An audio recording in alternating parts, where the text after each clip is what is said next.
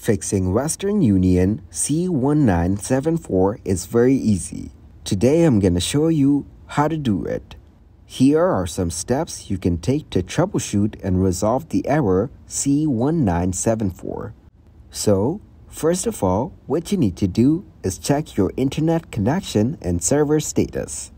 Then, you need to verify your account. After that, you need to try different payment methods and clear browsing cache and cookies. Also, you need to explore alternative platforms. You need to simply contact Western Union support. So after contacting the support, explain to them the issue that you're facing.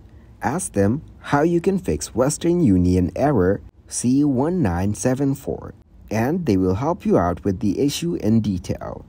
So this way, you will get to fix the error C1974 Western Union.